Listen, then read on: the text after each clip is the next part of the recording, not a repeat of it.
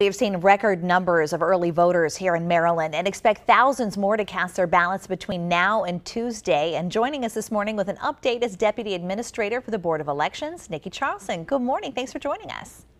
Good morning. Thanks so much for having me. So go ahead and tell us about some of the trends that you've been seeing with the early voting.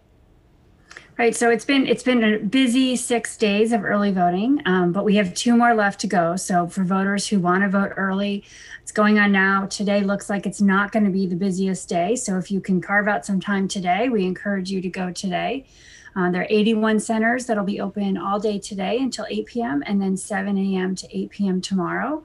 And so we're ready for voters who want to get it out of the way before Tuesday. Of course, we're also ready for Tuesday and expect it to be a busy day, but hope that as many voters as possible can vote during early voting and leave early election day for voters who maybe don't have that option. And when we talk about record numbers, are we seeing more early voters now than in the last presidential election? We are well above what we saw in 2016. Over 800,000 voters have already voted. And then we add on top of that the 1.2 million mail-in ballots that we already have back. So most of our voters have already voted, and we hope that that continues, obviously, for the next couple of days. So for voters who got a mail-in ballot and haven't returned it, please do so.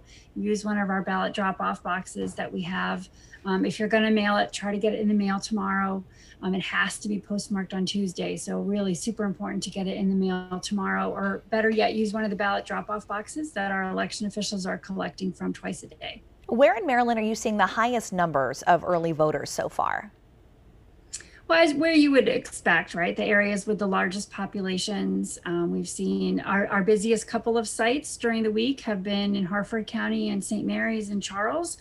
So they're the busiest per site, but obviously they don't have as many locations as some of the larger populations, but the large counties are clearly driving the turnout, but it's busy everywhere, which is great. Has this been surprising to you because we are in the middle of a pandemic and we thought so many people would just be doing their mail-in ballots to see these big numbers at the polls? Well, we've been watching what happens around the country and knew we were going to get a large number of voters voting by mail, which is what we were encouraging. So that was good. But we also were watching, knowing that our voters are like voters everywhere, engaged and want to have their voice be heard. And so we expected early voting to be busy. We have large facilities so we can social distance and move voters through, and that will continue to happen on election day.